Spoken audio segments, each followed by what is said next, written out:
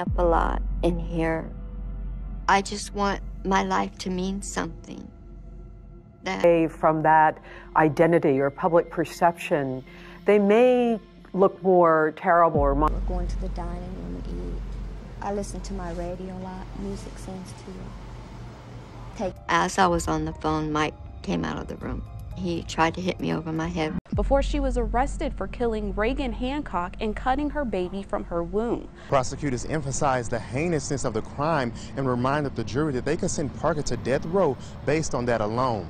Parker's attorney says the system and Parker's family let her down. When Parker would have been in an ambulance on the way to the hospital and never mentioned what was going on. Killings all began like this. A middle-aged man pulled over to pick up Lee Wernos. A different person than she was in 1983, and it's if you sit down with Carla Faye Tucker, it's very difficult not to be touched by her. I can't even comprehend what Bobby's family went through. Tissue that was found on the gun was an exact match to the tissue that I had submitted to the lab. Call it death row? No, we call it life row. In a chilling tale of deception and violence, a woman's alluring facade conceals a sinister truth. As she faces her reckoning on execution day, emotions run high. Discover the shocking story. Background.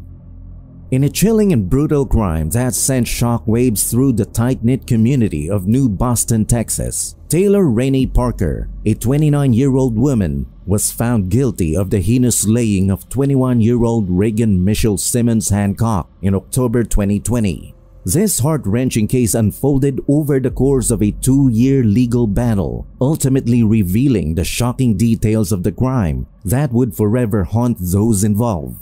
On that fateful October day, the unsuspecting Simmons Hancock herself, 35 weeks pregnant, became the target of Parker's malevolent scheme. The scene that followed was nothing short of a nightmare. Parker, driven by a twisted motive, subjected Simmons Hancock to a barrage of over 100 knifing wounds, a level of brutality that defies comprehension. To further compound the horror, she utilized a blunt object believed to be a hammer to crush the young mother's skull. In a move that defies belief, Parker then took up a scalpel and surgically removed the unborn child, Braxlyn Sage, from the victim's womb. Noting that none of Taylor Parker's family were in the courtroom today. Parker was handcuffed immediately after sentencing and removed from the courtroom as soon as the victim's family finished their impact statements. The loss added a layer of heartbreak to an already devastating crime, leaving the community in mourning for the young victim and her unborn child. Prosecutors argued that this elaborate charade was driven by Parker's desperate fear of her boyfriend abandoning her upon discovering her infertility. In a rare but just outcome for a crime of such magnitude, Taylor Rainey Parker was sentenced to demise. The victim's mother, grappling with the unbearable loss of her daughter and grandchild, fittingly labeled Parker as an evil piece of flesh. The horror of this incident lingers, casting a shadow over the community and serving as a poignant reminder of the capacity for darkness within the human soul. In the wake of such unimaginable tragedy, the community finds solace in the knowledge that justice has been served, albeit through a grueling and painful legal process. The Taylor Rainey Parker case. In a case that continues to shock and appall, Taylor Rainey Parker's web of deception led to a gruesome act of violence. Desperate to maintain her relationship, Parker resorted to faking a pregnancy, weaving an intricate web of lies that ultimately culminated in a brutal slaying. As the trial unfolded, prosecutors painted a chilling picture of Parker's deception. She meticulously orchestrated a facade of pregnancy, displaying an alarming level of dedication to her ruse. Before she was arrested for killing Reagan Hancock and cutting her baby from her womb. Could be sentenced to death after being convicted last month of murdering 21-year-old Reagan Hancock and her unborn baby. From fabricated ultrasounds to a carefully orchestrated gender reveal party, Parker's performance was described by prosecutors as that of a consummate actress. Her social media presence was flooded with posts about her purported pregnancy, all designed to cement the illusion. The level of premeditation revealed during the trial was staggering. Investigators unearthed evidence suggesting that Parker had extensively researched premature births before carrying out the heinous act. In the aftermath of this unspeakable crime, Parker was apprehended by Oklahoma police in October 2020. Facing charges of first-degree slaying and kidnapping, she entered a plea of not guilty, setting the stage for a harrowing legal battle that would expose the depths of human depravity. The Taylor Rainey Parker case stands as a stark reminder of the capacity for darkness within the human soul. It is a chilling tale of manipulation, deception, and the devastating consequences that can arise from a heartless pursuit of self-interest. As the trial unfolds, the community and the nation at large watch with bated breath, seeking justice for the innocent lives lost in this appalling act. Deception and brutality. The horrifying details of Taylor Rainey Parker's heinous act are as follows. Michelle Simmons Hancock, the victim, endured a nightmarish attack. Parker, in a gruesome and calculated attack, cut and knifed Michelle multiple times. The extent of the deceit was staggering, with layers of lies and fraudulent acts perpetuated by Parker. Crisp emphasized that comprehending this web of deception was essential to understanding the gravity of the crime. The calculated nature of the deception was such that it passed a point of no return, culminating in a horrific act of homicide. Hancock died at the scene. Her baby was pronounced dead at an Oklahoma hospital. A heavy burden feels lifted. I feel like now we can start trying to heal. Parker's method of attack was barbaric and left no doubt about the deliberate nature of her actions. She subjected Michelle to over 100 knife wounds and inflicted further trauma by crushing her skull. With a scalpel in hand, Parker surgically removed the unborn baby from Michelle's womb, sealing the fate of both victims. Medical testimonies and irrefutable evidence. In the trial of Taylor Rainey Parker, a horrifying tale of deception and violence unfolded, leaving a shocked community and a grieving family in its wake. Central to the prosecution's case were the compelling medical testimonies and the wealth of evidence that laid bare the extent of Parker's depravity. As the trial progressed, prosecutors presented a barrage of medical evidence that painted a vivid picture of the events leading up to Michelle Simmons Hancock's tragic demise. Medical professionals testified with unwavering certainty, leaving no room for doubt. They affirmed that the infant, cruelly stolen from Michelle's womb, had indeed shown signs of life with a heartbeat upon birth. This testimony dispelled any notion that the child was never alive, firmly establishing the gravity of Parker's crimes. The prosecution revealed that Parker, consumed by a desperate fear of losing her boyfriend, had resorted to an elaborate plan of deception. Over the course of nearly 10 months, she fabricated a pregnancy with astonishing dedication, leaving those around her utterly convinced of the lie. The staged ultrasound, the careful curated social media posts, and the staged gender reveal party were all part of Parker's elaborate ruse, showcasing her acting prowess. A neurologist testified saying Parker's brain is, quote, broken. He pointed to scans showing shrinking tissue. When Parker would have been in an ambulance on the way to the hospital and never mentioned what was going on. The online searches conducted by Parker further revealed the depths of her malevolence. She sought information on delivering babies and how to falsify a pregnancy, offering a chilling glimpse into the calculated nature of her plan.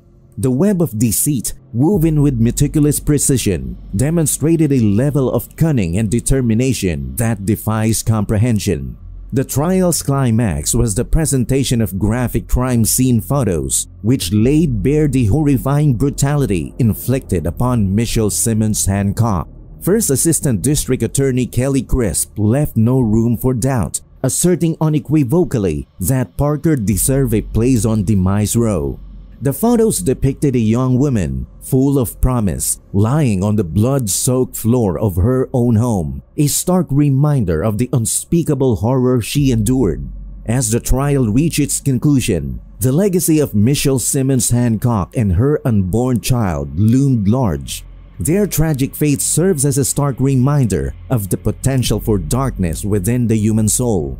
The verdict, though just, leaves a somber pall over the community, serving as a testament to the lengths some individuals will go to satisfy their darkest desires. Reagan's mother, sister, and husband gave witness statements as Parker cried on the stand. Parker's attorney says the system and Parker's family let her down. In the annals of criminal history, the Taylor Rainey Parker case will be etched as a chilling testament to the depths of human depravity and the need for justice in the face of such malevolence. Michelle's memory will forever remain in the hearts of those who knew her, a beacon of light amidst the darkness that sought to extinguish her. Sinister surrogacy scheme. The intricate details surrounding Taylor Rainey Parker's actions reveal a web of deceit and violence that culminated in a devastating tragedy. Initially, Parker had sought to realize her twisted desire for motherhood through surrogacy.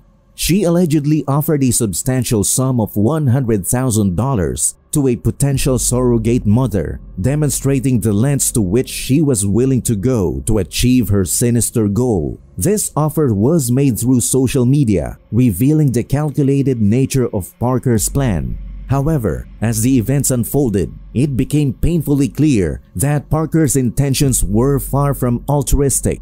Upon being taken into custody, Parker confessed to authorities that she had not given birth to the infant. Instead, she had brutally attacked Michelle Simmons Hancock before making off with the child. The admission painted a chilling picture of the violence that transpired, showcasing the extent of Parker's malevolence. Parker's boyfriend, Wade Griffin, was unwittingly drawn into this horrifying ordeal. He revealed that Parker had informed him she was going to give birth prematurely and instructed him to meet her at a nearby hospital. Griffin, unaware of the grim reality that awaited him, followed her instructions only to discover the nightmarish truth. The composition of the jury, consisting of 6 men and 6 women, reflects the gravity and complexity of the case. Defense lawyer Jeff Harlson urged the jurors to maintain an open mind throughout the trial, recognizing the weight of the decisions they would be called upon to make. The trial had not yet concluded, indicating that further revelations and testimonies were yet to come. And I absolutely think that she got the punishment that she deserved today. Prosecutors emphasized the heinousness of the crime and reminded the jury that they could send Parker to death row based on that alone. The unfolding events of this trial underscored the intricacies and gravity of the case. Parker's initial pursuit of surrogacy, juxtaposed with her violent actions, reveals a disturbing duality. The admission of guilt further solidifies the case against her, leaving no room for doubt regarding the extent of her culpability. The jurors, tasked with determining Parker's fate, carry the immense responsibility of ensuring that justice is served for Michelle Simmons Hancock and her unborn child. As the trial progresses, the full scope of Parker's actions will continue to emerge, shedding light on the true depths of her malevolence. Trial. In a trial that has gripped the nation with its brutality, Taylor Rainey Parker, 29 years old, has been sentenced to demise for capital slaying. Her victim, 21-year-old Michelle Simmons Hancock, was 35 weeks pregnant when she fell prey to Parker's calculated scheme. The details of the crime are beyond comprehension, painting a chilling portrait of evil. Tragically, Michelle's family now grapples with the unbearable loss of a daughter and sister. Emily Simmons, Michelle's sister, delivered an emotional victim impact statement, revealing the depths of their pain.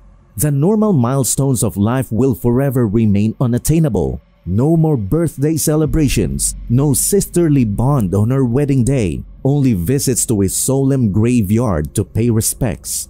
The crime scene photos presented during the trial were nothing short of horrifying. They depicted Michelle, a young woman full of promise, lying on the blood-soaked floor of her own home. First Assistant District Attorney Kelly Crisp left no room for doubt, stating unequivocally that Parker deserves a place on Demise Row. The brutality inflicted upon Michelle was beyond imagination. She was slashed, beaten, and ultimately had her womb ripped from her in the most gruesome manner. The circumstances surrounding Michelle's demise were not just horrific, they were torture.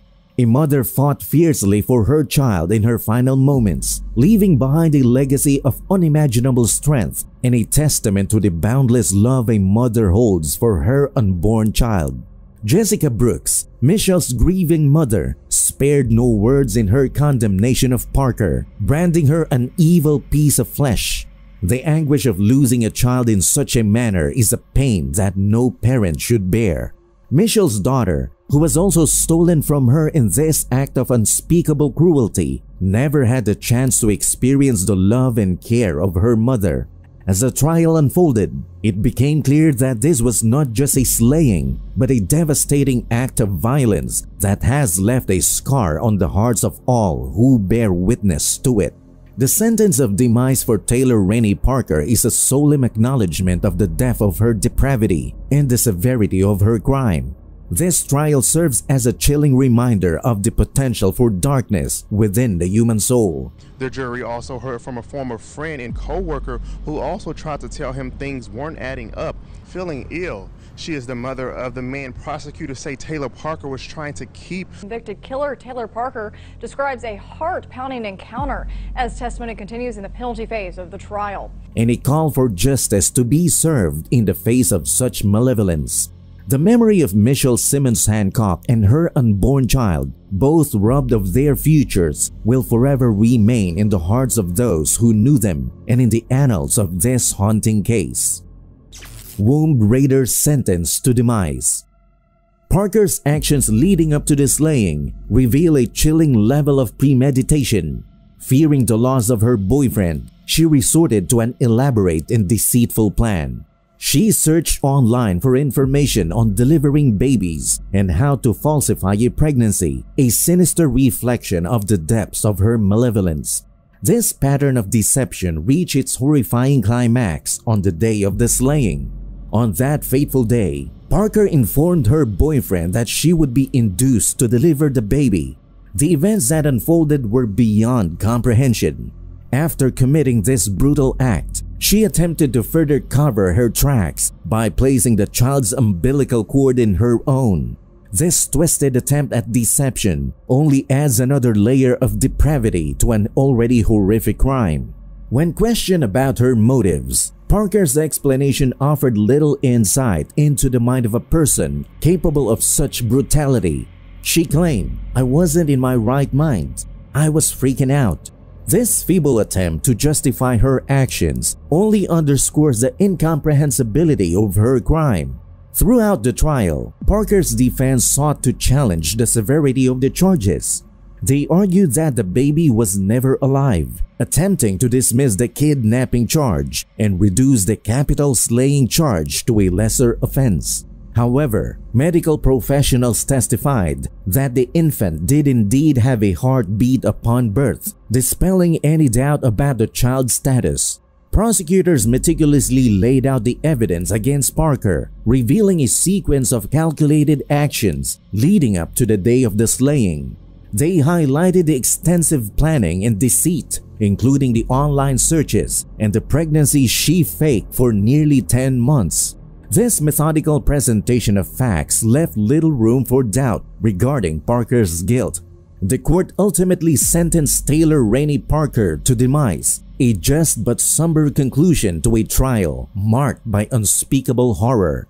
She will now be transferred to Demise Row at the Mountain View Unit in Gatesville, Texas. While the verdict brings a measure of closure to a grieving family and a shocked community, Parker retains the right to appeal her sentence. The legacy of Michelle Simmons Hancock and her unborn child will forever remain in the hearts of those who knew them. Their tragic fate serves as a stark reminder of the capacity for darkness within the human soul and the need for justice in the face of such malevolence. Both sides rested their cases yesterday after Parker's ex-boyfriend testified. Parker acted surprised when her mother told her that her ex-boyfriend, Wade Griffin, was on the stand today, and she said she had doubts about Taylor being pregnant. When she confronted Taylor about it, the Taylor Renee Parker case will be etched in the annals of criminal history as a chilling testament to the lengths some individuals will go to satisfy their darkest desires. Impact on Michelle's family. The heinous and incomprehensible crime committed by Taylor Renee Parker not only shattered the life of Michelle Simmons Hancock, but it also left an indelible mark on her grieving family. The depth of their sorrow and the enduring pain they face is immeasurable as they grapple with the profound loss of a beloved daughter, sister, and mother-to-be. Emily Simmons, Michelle's sister, bravely confronted the court, offering an emotional victim impact statement that provided a heart-wrenching glimpse into the devastating aftermath of Parker's actions.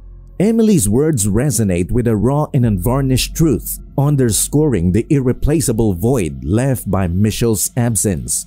Her statement embodies the collective grief felt by a family, robbed of the joyous moments they had hoped to share with Michelle throughout her life.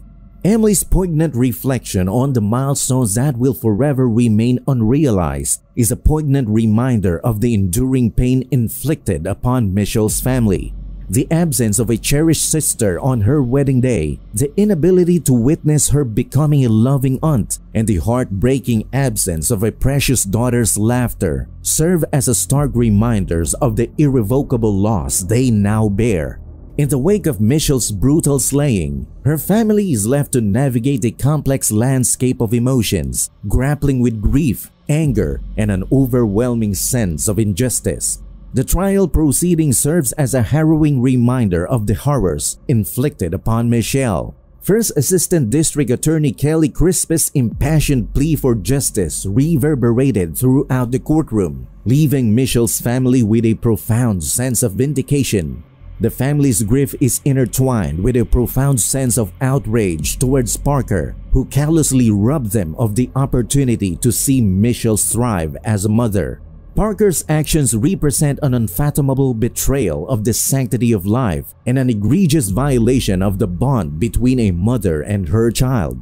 The knowledge that Parker's depravity extended to not only taking Michelle's life, but also stealing the life of her unborn baby compounds the family's pain.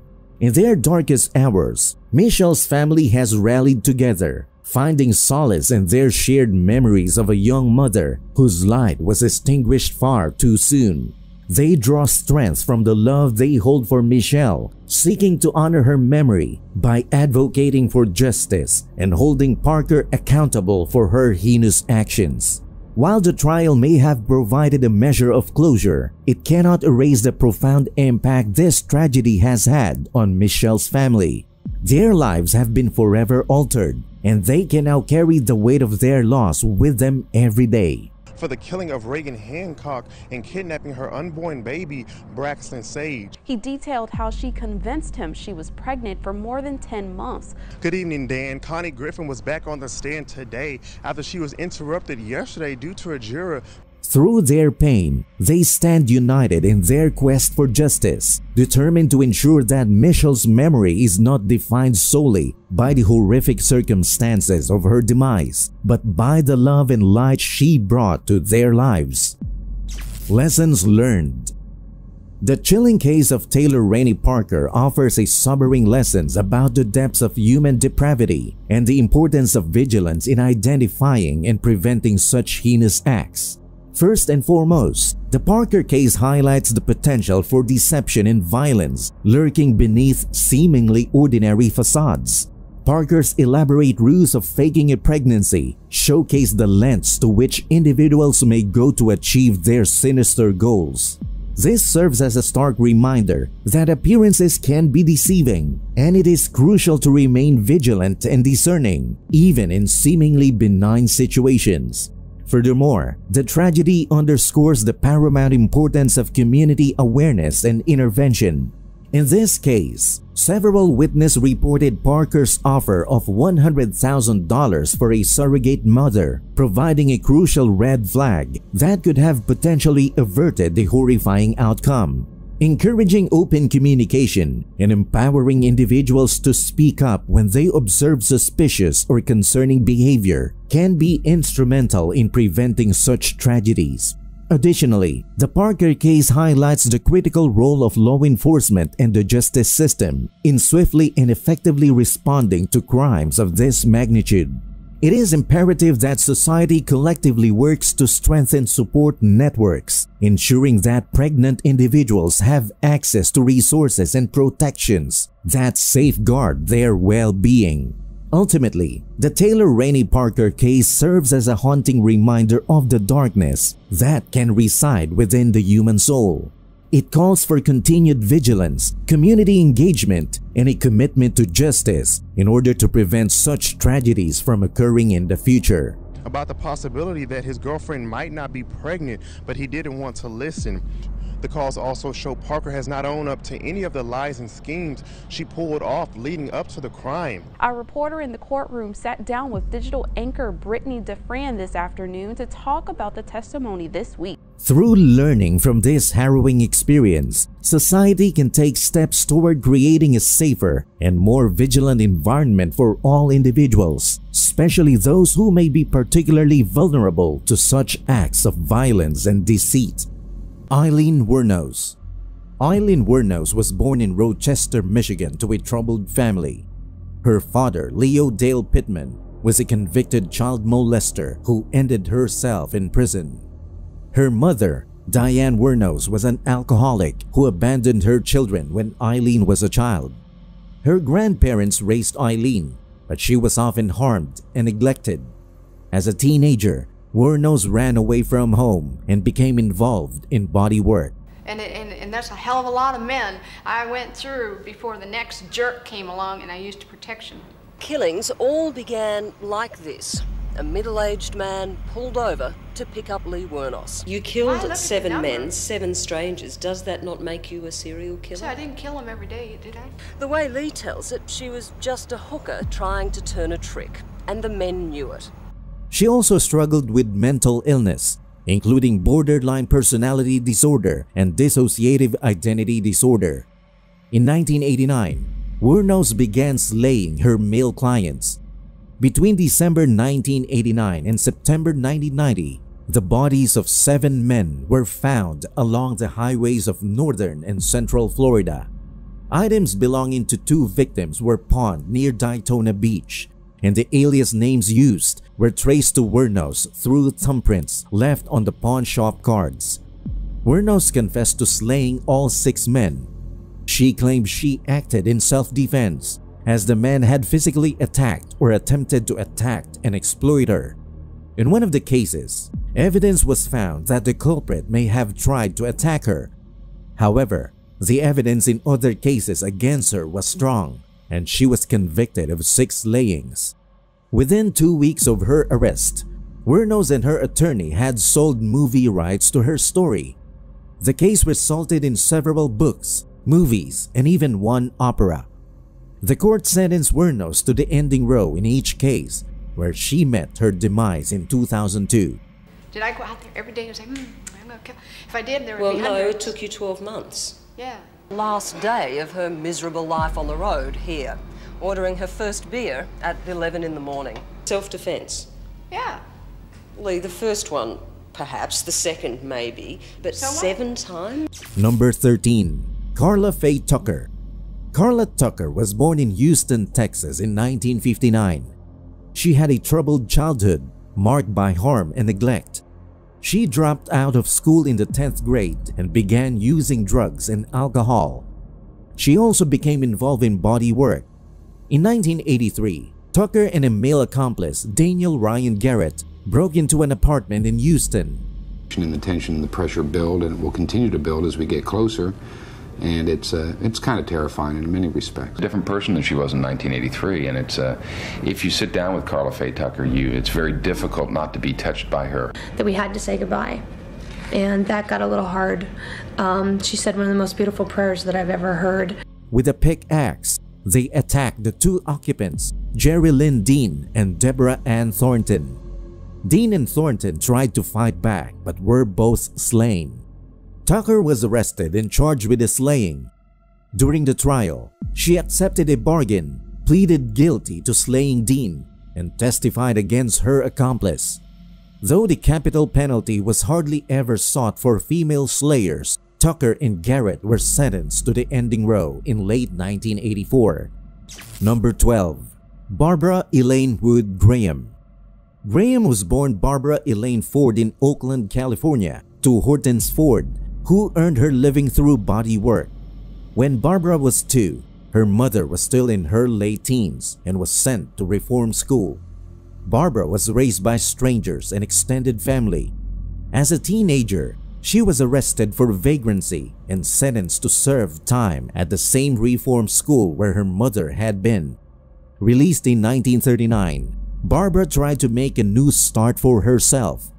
She married thrice, but all her attempts at domesticity failed. Barbara then took up body work. She soon became involved in gambling and illegal drug circles, cultivating several friends who were ex-convicts and known career criminals. In March 1953, Barbara joined her associates in robbing Mabel Monahan. Barbara reportedly gained entry by asking to use her phone.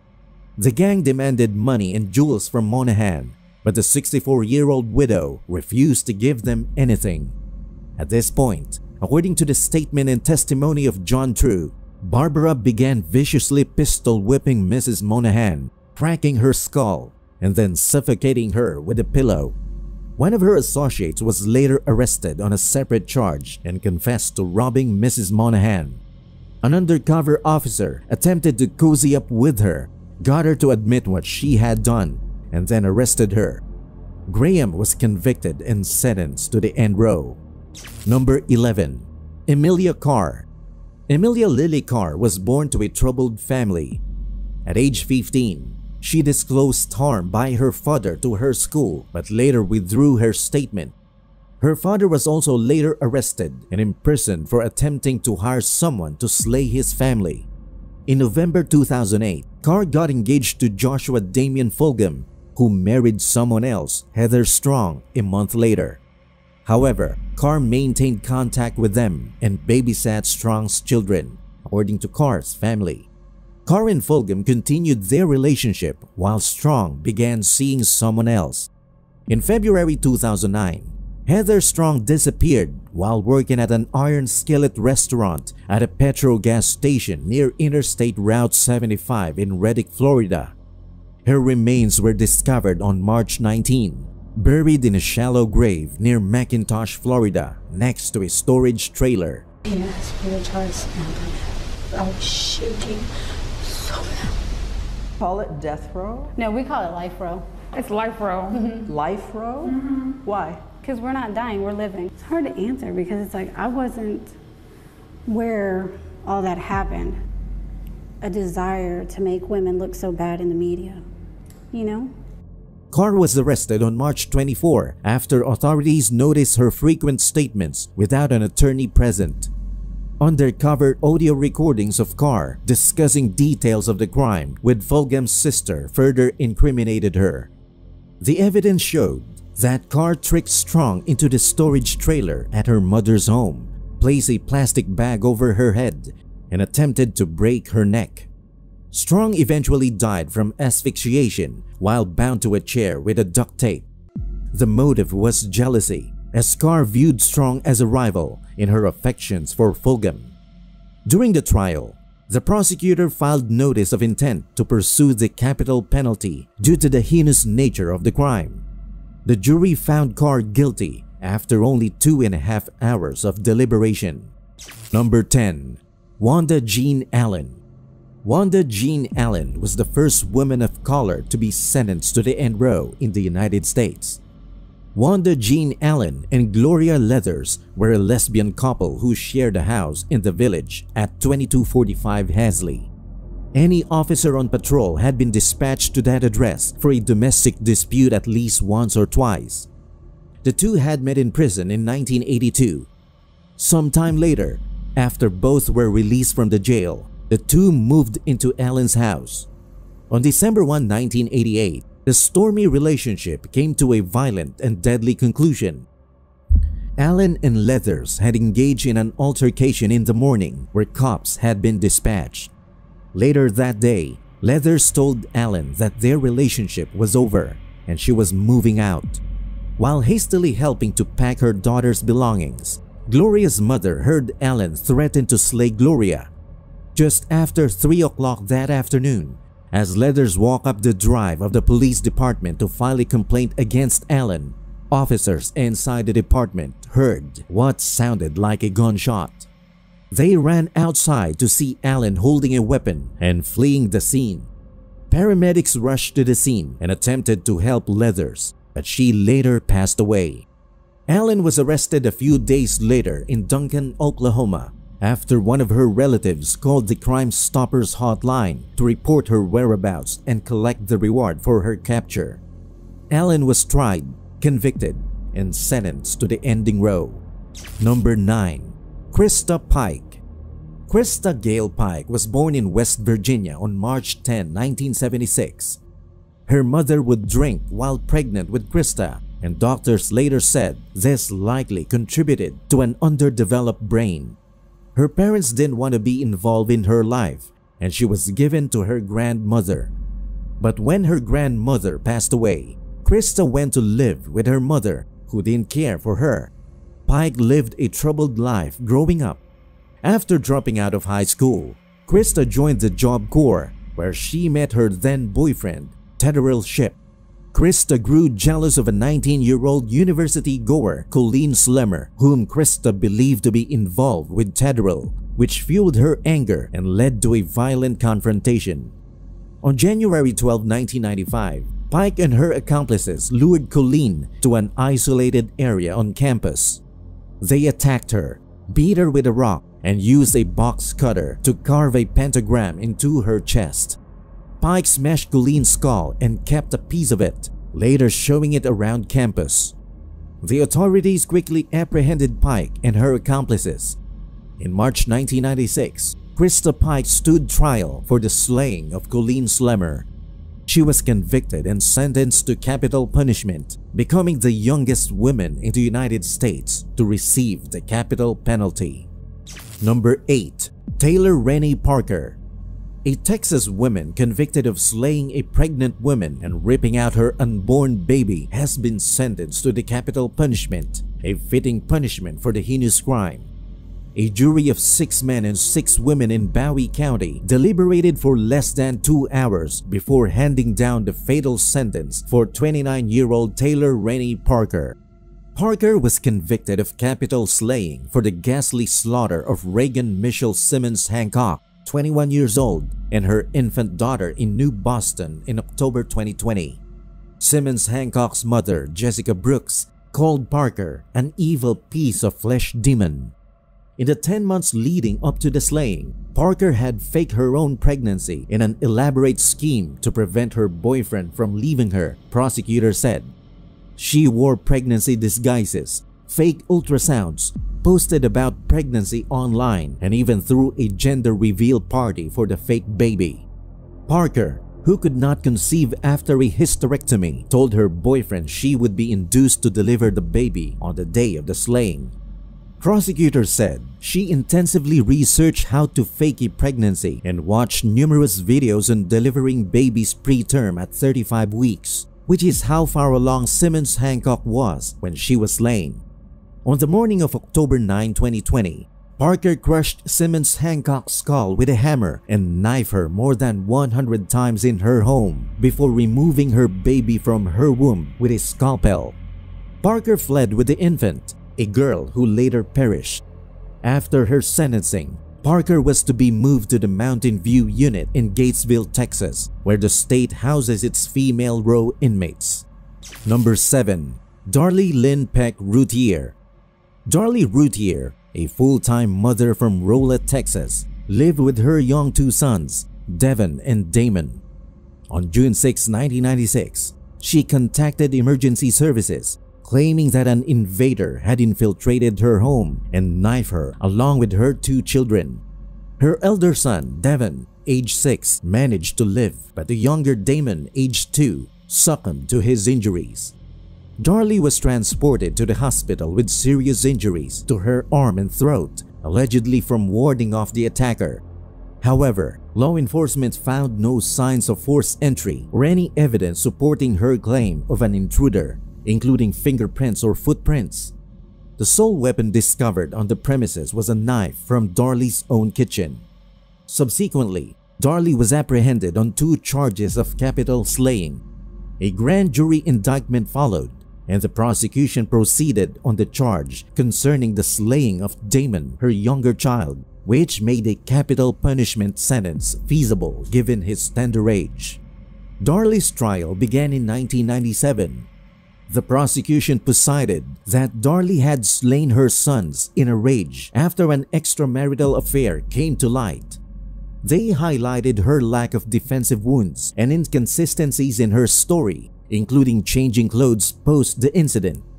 Conversely, the defense insisted on Darlie being a victim of home invasion, arguing she had repelled the attacker in self-defense. They also claimed the prosecution's case was speculative, devoid of any tangible evidence connecting Darlie to the slayings. The jury pronounced Darlie guilty of capital slaying, sentencing her fatally. She remains on the row. Number 6. Lisa Marie Montgomery. Lisa Marie Montgomery was held guilty for the horrifying slaying of Bobby Joe Stinnett in 2004. In a gruesome incident, Montgomery butchered the pregnant Stinnett, extracted her unborn baby from her womb, and abducted the baby. The crime was instigated through an online interaction on a rat terrier chat room, Ratter Chatter, where Montgomery, posing as Darlene Fisher, claimed to be pregnant as well and bonded with Stinnett over their supposed pregnancies. She then scheduled a meeting at Stinnett's residence under the ruse of purchasing a rat terrier. Lisa told me that she cut the cord, held it between her fingers, put the baby inside her coat. She doesn't get that opportunity to hold her baby because that woman took that right away from her. This was not a spontaneous fit of anger or rage. This was meticulously planned out. I can't even comprehend what Bobby's family went through. On December 16, 2004, Montgomery went forth with a brutal crime. She strangled Stinnett with a pink neon rope at her home in Skidmore, Missouri, and surgically removed the premature baby from her womb. Following the act, she attempted to portray the newborn girl as her biological child. Stinnett's mother, Becky Harper, found her daughter in a pool of blood an hour post the attack. She reported the incident to 911, recounting her daughter's injuries as if her stomach had exploded. Stinnett could not be revived by the paramedics and was declared deceased at St. Francis Hospital in Maryville, Missouri. The subsequent day, Montgomery was apprehended at her farmhouse and the infant was recovered. The baby girl, named Victoria Jo Stinnett, was returned to her father, Zeb Stinnett. In her trial, Montgomery was prosecuted under the Federal Kidnapping Act for kidnapping resulting in a demise. She was argued to have pseudocyesis, a mental disorder that leads a woman to falsely assume she is pregnant and displays signs of pregnancy. Renowned neuroscientist V.S. Ramachandran suggested her crime resulted from severe pseudocyesis delusion triggered by her traumatic past involving physical exploitation and PTSD. Contrarily, forensic psychiatrist Bart Dietz dismissed the theory, deeming Montgomery free of pseudocyesis. After a trial on October 22, 2007, Montgomery was found guilty of slaying. 4 days later, the jury proposed a capital sentence. Montgomery was finally put down by lethal injection on January 13, 2021. Number 5. Lisa Cunningham. Mom of 6, Lisa Cunningham could become the first Australian woman on the row in the United States if she's found guilty over her stepdaughter Sana's demise. Cunningham, 48, has been behind bars in Arizona since she and her husband Jermaine was arrested over the 6-year-old's demise in 2017. They are both charged with 1 count of first-degree slaying and several counts of child harm. They've pleaded not guilty. If the couple is convicted, prosecutors have indicated that they will apply the capital penalty, something Australia strongly opposes. The 48-year-old, who was born and raised in Adelaide, has been waiting for her day in court since her arrest. Sana Cunningham, Jermaine's biological daughter, perished in February 2017. In the months leading to her demise, after she'd turned 6, the family noticed concerning changes in her behavior. She started forgetting basic tasks like opening a door or a water bottle. The family couldn't understand what was happening to their little girl. In July 2016, Sana was diagnosed with acute schizophrenia. Her parents said she had been tearing at her skin and hearing voices urging her to slay. She would urinate and defecate on the floor inside the house and gauge at her eyes. Child safety authorities visited the Cunningham household twice. Cunningham said they watched Sana decline and knew of her condition. The Australian Department of Foreign Affairs and Trade is providing consular assistance to the 48-year-old, and we have yet to see how her case will turn out. Number 4. Pamela Perillo. In February 1980, Linda Fletcher and Mike Brittle, a newlywed couple from California, met Pamela Perillo, and soon after they became involved in a robbery. To avoid arrest, the couple fled to Arizona and was later joined by Perillo, who had also had an arrest warrant. They hitchhiked to Texas, where they met Bob Banks, a man relocating his belongings. Banks offered them a ride and a job to help him move, unknowingly setting the scene for a horrific crime. Banks, unaware of the danger, treated his guests to meals and shelter. After observing his wealth and firearm collection, Brittle and Perillo hatched a plot to rob him. On the evening of February 21, 1980, the trio went to a rodeo and a restaurant with Banks, who later returned home with them. At the house, they found Bob Skeens, a friend of Banks who had come to help him move. The following day, Brittle and Perillo planned an ambush, arming themselves with Banks' weapons. When Banks and Skeens returned from a coffee run, they were caught off guard and subdued. Brittle and Perillo tied them up, robbed Banks, and ransacked his bedroom. In an unimaginable act of cruelty, they strangled Banks and Skeens while recording the slaughters, then casually ate the breakfast the victims had brought. After committing the slaying, Brittle, Perillo, and Fletcher fled to Denver, abandoning Skeens' Volkswagen with incriminating evidence inside. When Banks failed to show up at work for 2 days, his supervisor discovered the crime scene. The police investigation and subsequent trials led to Brittle's fatal punishment in 1995, Fletcher's probation, and Perillo's sentencing to life imprisonment plus 30 years for aggravated robbery after her capital sentence was overruled on appeal. Number 3. Melissa Elizabeth Lucio. Melissa Elizabeth Lucio, born June 18, 1969, was the first Hispanic woman sentenced to the capital penalty in Texas. She was convicted of the slaying of her 2-year-old daughter, Mariah. The prosecution claimed the child's bruising and internal injuries resulted from harm and neglect, while the defense attributed them to a fall down the stairs. Lucio's case came under the spotlight in the 2020 documentary, The State of Texas vs. Melissa. Throughout, she maintained her innocence.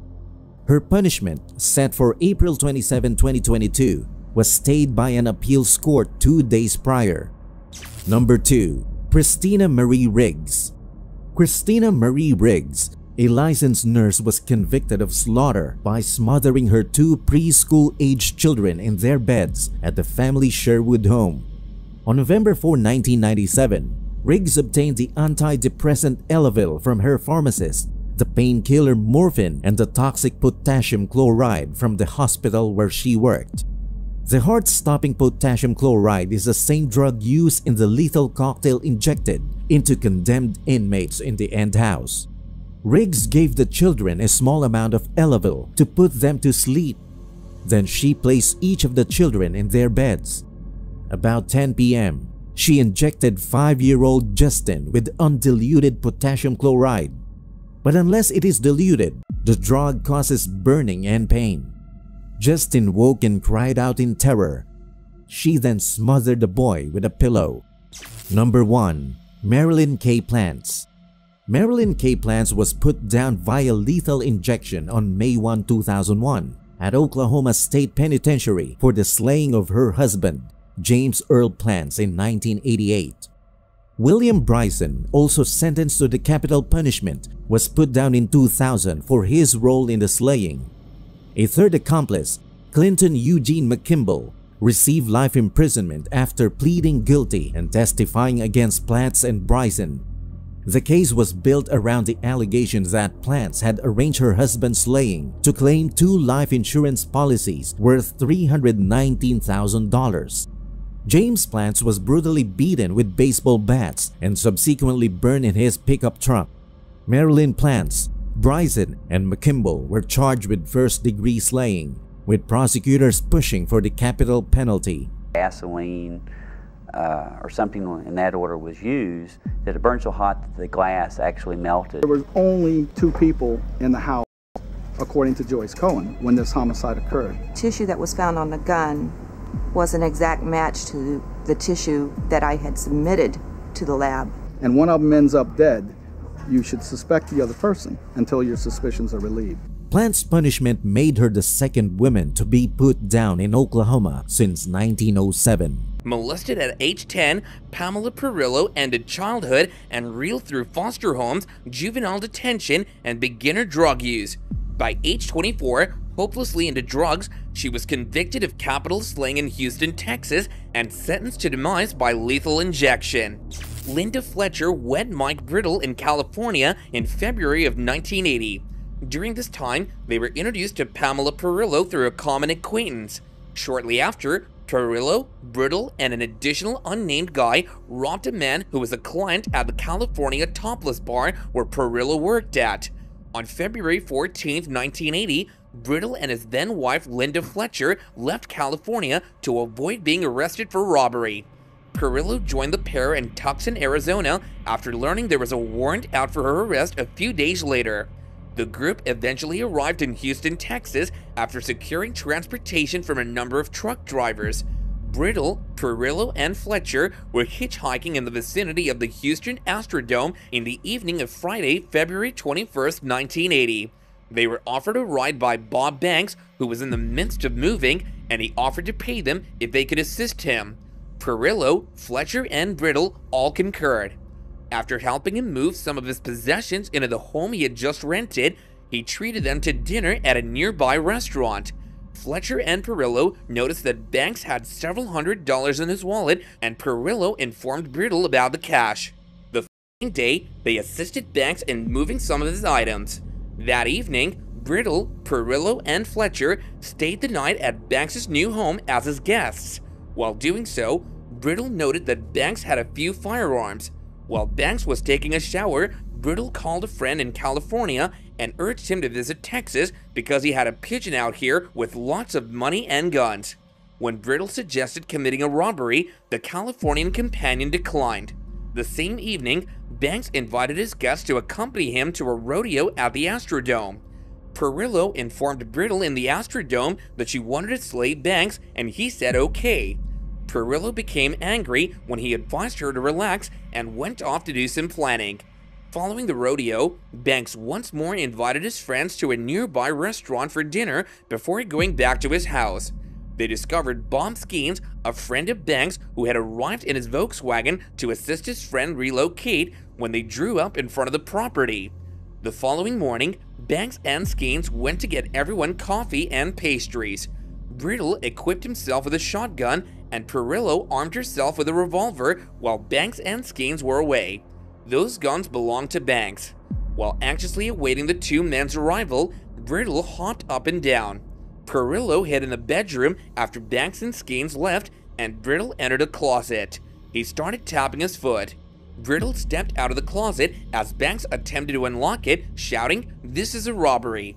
Skeens knelt on the ground and begged for forgiveness, which is out of character for Skeens. Skeens was the kind of man who, given the right circumstances, might lose his cool quickly and cause serious harm to others. Bring anything out about her background. She'd been abused as a child. Turning state evidence on me and claiming not to even be in the house. What happened to those two Bobs was tragic. I had to realize it wasn't God that took Carla. Thing that goes away or that I ever stop thinking about. I'll never be able to give back what I took. There was no line between a juvenile and adult for the death penalty. And Mike, we're kind of co-equal. Brittle smacked Banks on the side of the head with the shotgun, sending him to the ground and causing him to bleed. Banks approached Brittle, thinking it was a joke. Then, Perillo emerged from her hiding location and instructed Banks to sit on the ground because it wasn't a joke. Banks and Skeens were bound with rope by Perillo and Brittle after they had obtained a machete and cut some rope. Brittle and Perillo grabbed the men's wallets after they were shackled. Banks's wallet contained $800, which Brittle removed and displayed while claiming to have it. Brittle stole clothing and a backpack after searching the bedroom. A camera and a tape player were discovered by Perillo. This tape recorder, which was used to capture the slings, was later sold at a Denver pawn shop. The Denver police received the tape that had been left in the recorder after the pawnbroker listened to the recording on it, which helped them secure a conviction. Brittle escorted Skeens into the bedroom and informed him that he had already slaved 5 people and that the other 2 weren't important.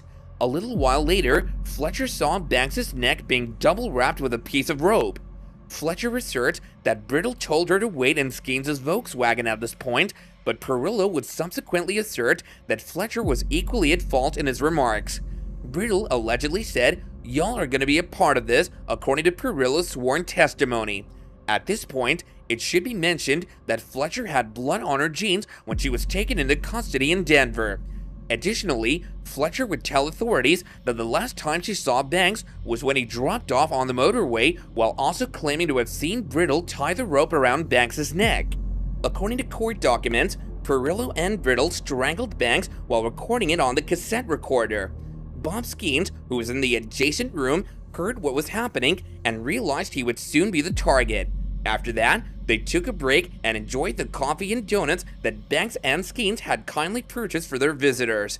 When they had finished their break, they similarly strangled Skeens. "I don't enjoy looking at you. Your face is getting blue." Perillo arrived at the Volkswagen with the shotgun covered in a blanket around 20 minutes later. The revolver, machete, and the other stuff were also brought out by her. Brittle produced a rifle and a backpack. After that, they transported Skeens' Volkswagen to Dallas, where they left it in a garage, and from there, they caught a bus to Denver. The machete and a contact lens case with Brittle's fingerprints on them were still inside the Volkswagen when the Dallas police found it. His supervisor visited Banks' home to look into his absence from work for 2 days. Looking through a window, the man with the supervisor noticed a body. When the police got on the scene, they discovered Banks and Skeens' bodies, both of which had ropes around their necks. The chief medical examiner, Dr. Joseph Yakomzik, found that each had passed away from suffocation brought on by rope strangling. In 1995, Brittle was put to demise. 5 years of probation were imposed on Fletcher. Due to a jury mistake during her first trial, Perillo was tried again for slay. Both juries found her guilty and condemned her to demise. Perillo filed a federal habeas corpus petition in 1998 claiming that her second slay trial wasn't properly represented and that her lawyer had been disbarred for lying to a client. The Fifth Circuit Court of Criminal Appeals thus decided that Perillo must either be tried again or discharged. In order to avoid having to retry an 18-year-old case, the state reached an agreement with Perillo, who agreed to a life sentence plus 30 years in prison for aggravated robbery. Appellant's conviction and sentencing affirmed. The appellant's first conviction for capital slay was reversed by the court for error committed during voir dire. The appellant has now been tried and convicted a second time, and the jury answered special issues affirmatively. The trial court assessed her punishment at demise. The appellant raises 5 points of error, which will be recited in the facts. The evidence presented at the appellant's trial parallels that adduced at a separate trial of her co-defendant Mike Brittle. The appellant fled California with his wife Linda Fletcher and hitchhiked to Texas, where they met Robert Banks and Bob Skeens. They robbed Banks of his hand and ankles, bound them with nylon rope, and slayed them in the same grisly manner. The appellant maintains that she was denied effective assistance of counsel in her first point of error. She contends that the trial court erred in failing to inquire into the existence of a conflict of interest on the part of lead defense counsel when the court knew or should have known that a particular conflict existed. She also contends that her attorney, James Skelton, was hampered in his ability to cross-examine Linda Fletcher, an accomplice witness at appellant's trial, because he had earlier represented Fletcher in her own aggravated robbery trial stemming from the same transaction. The appellant's attorney, Will Gray, informed the trial court that she had instructed her to assert her attorney-client privilege as to any privileged communications between her and Mr. Skelton based on his prior representation. The appellant's first point of error is that the trial court didn't inquire into the existence of a conflict of interest on the part of lead defense counsel when the court knew or should have known that a particular conflict existed. The trial court failed to make a detailed inquiry at the first moment it should have appeared that a potential for conflict of interest existed. However, as matters developed, it became clear that there was no actual conflict. Skelton was instrumental in obtaining Fletcher's presence for the state at Brittle's trial, but didn't hear the testimony she gave there. All got together and they were basically hitchhiking across the country. We were all pretty much heroin addicts. Speed. I was working as a topless dancer. My confession is what got me the death penalty. They used to whip us with curtain rods and extension cords. Skelton never discussed the details of the morning of the slayings until the night before she took the stand at appellant's trial. The appellant likens her situation to that in the United States versus Martinez, where the government called a witness at Martinez's trial who hadn't been on its witness list and whom his trial counsel had represented in a prosecution arising from the same transaction. The court required counsel to proceed, and he conducted an apparently vigorous cross-examination, even seeming to violate that confidence to some extent. However, the Fifth Circuit found an actual conflict to exist.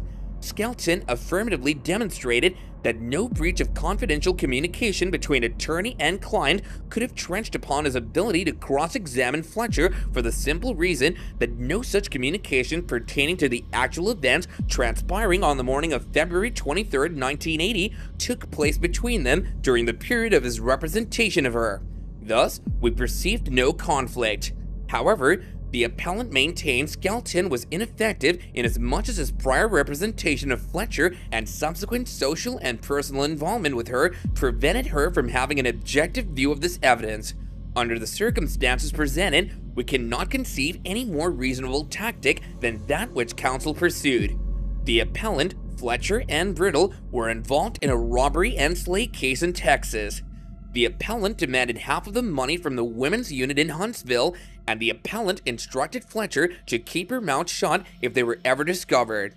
They dined on steak in Dallas, and Fletcher overheard Brittle replaying a tape recording she had made on Banks's cassette recorder. Fletcher's direct testimony was damaging to the appellant as it pertained to the question of guilt and special punishment issues, particularly future dangerousness. Skelton sought to neutralize the effect of Fletcher's testimony by establishing an immediate rapport with her before the jury and using her as a friendly witness. Skelton aimed to recast Fletcher's direct testimony in a less daunting light and portrayed Brittle as another Charles Manson whose pernicious influence led both Fletcher and appellant astray. Fletcher's testimony was susceptible to interpretation as demonstrating a calculated and cold-blooded bent. Skelton induced the following testimony from Fletcher on cross-examination. During her sophomore year of college, Fletcher first heard from Brittle when he answered a letter she had written to another San Quentin inmate apparently as part of an unspecified school project. They began to correspond, and Fletcher became infatuated with Brittle, who soon married him. When Brittle was paroled, they moved to Los Angeles, and Fletcher became estranged from her family. Under Brittle's tutelage, Fletcher turned to prostitution and shoplifting to support their habits. Skelton was able to ameliorate the impact of some of the appellant's statements surrounding the offense by having Fletcher give the jury her impressions of what appellant meant. For instance, at the time Banks paid for their meal on Friday night, Brittle and even Fletcher herself also remarked that he seemed to have a lot of money in his wallet, although nobody talked of robbing him at that point. As they fled to Dallas, both Fletcher and appellant began to fear Brittle, who insisted the three shouldn't separate. Skelton began to develop the theme that appellant, like Fletcher, had fallen under Brittle's influence. Skelton argued at the punishment stage that, removed from that influence, appellant wouldn't pose a future danger to society. The appellant's defense posture was facilitated by Skelton's cross-examination of Fletcher. The court found no conflict of interest and concluded that counsel's performance wasn't adversely affected by his prior representation of Fletcher. The appellant's first point of error is overruled, as the trial court erred in overruling her objection to the jury charge that it failed to authorize the jury to convict of the lesser-included offense of aggravated robbery. The evidence didn't raise the lesser-included offense of aggravated robbery, and the record provides no affirmative basis for a rational jury to reject that account. The appellant's second point of error is overruled, as the evidence didn't raise the lesser-included offense of aggravated robbery.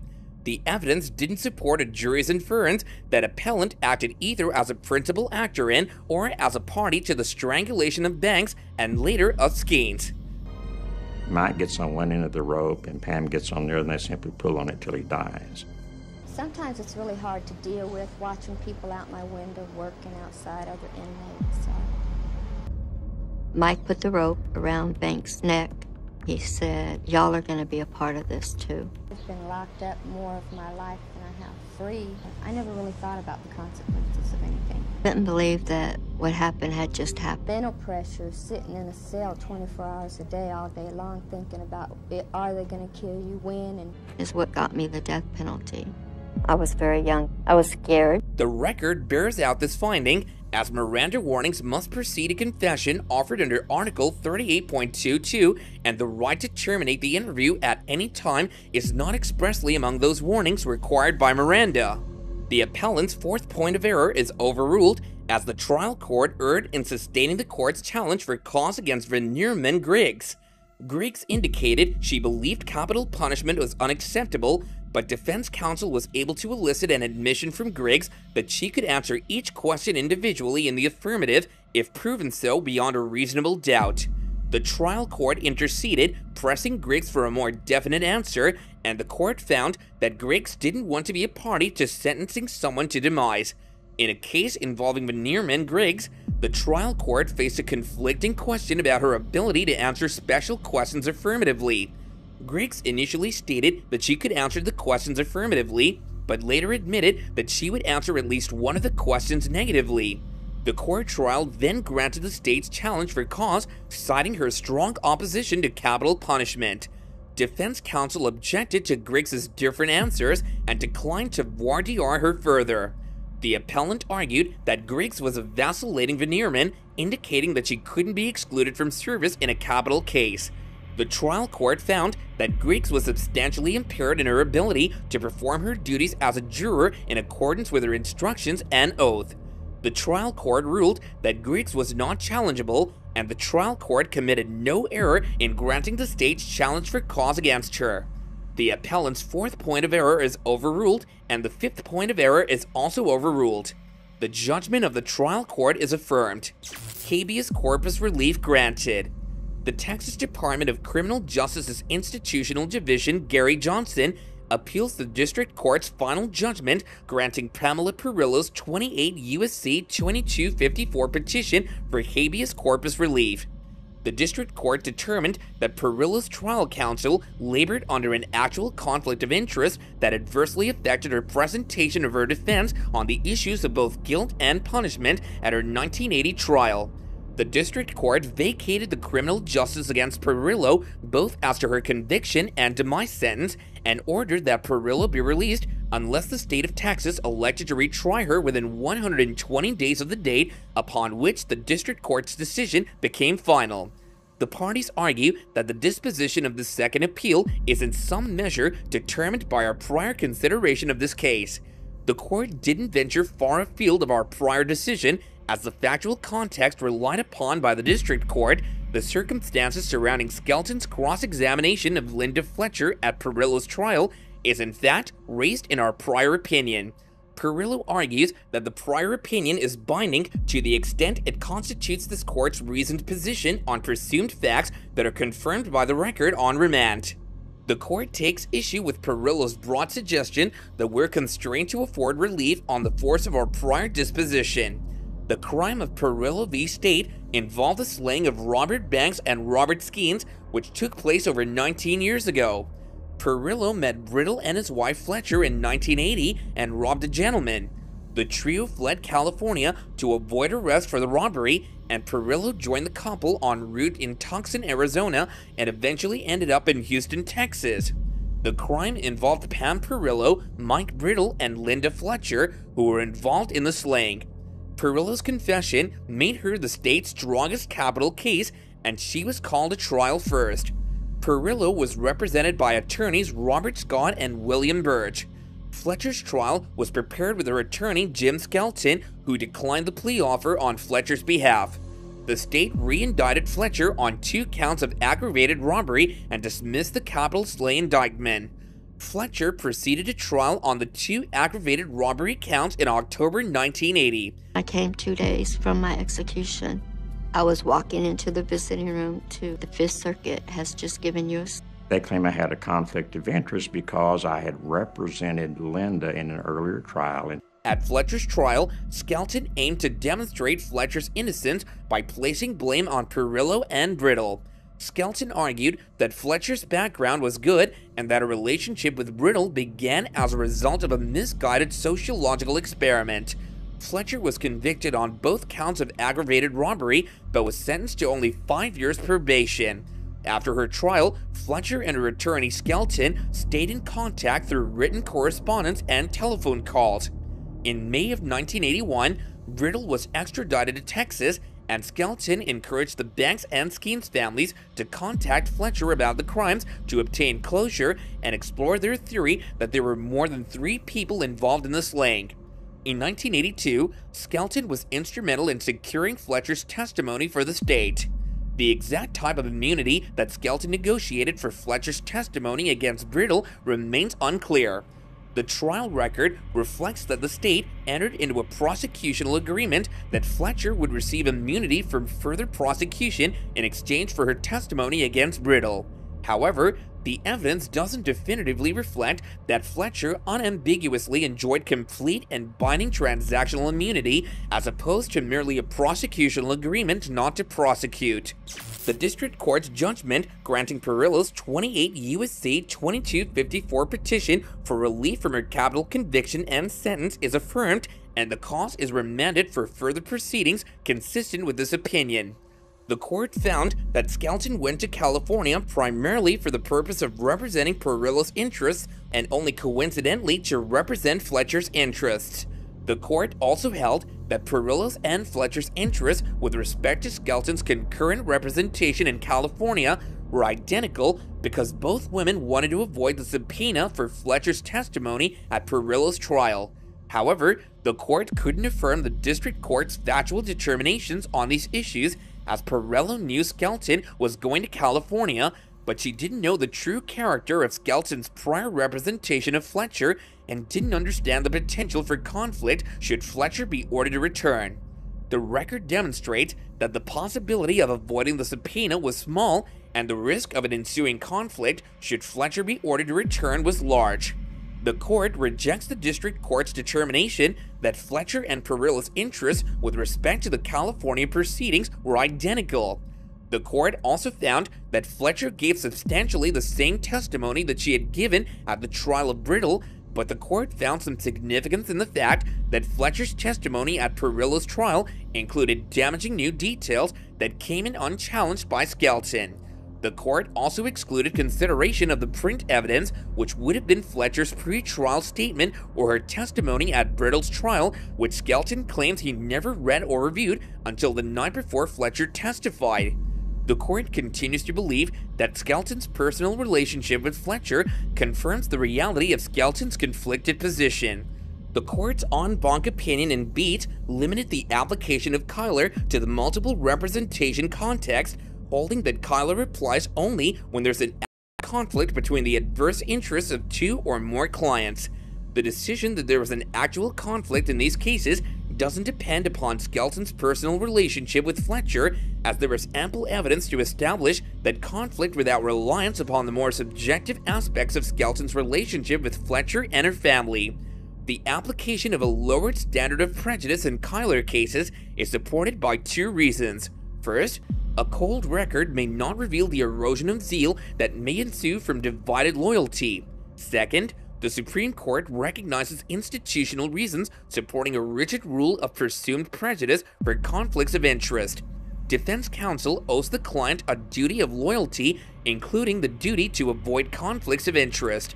Trial courts can play an important role in situations inherently rife with conflict by asserting whether the defendant understands the consequences of the potential conflict and still wants to continue with the present lawyer.